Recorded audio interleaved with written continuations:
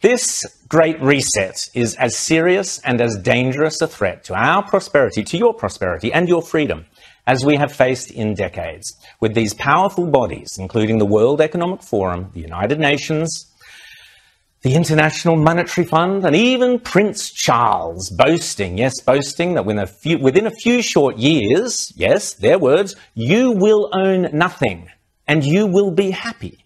Remember, this is not me saying this, this is them. They are now promising you will own nothing and you will be happy. What they should have added is, and we, the very rich, will own everything and be even happier. Of course they will.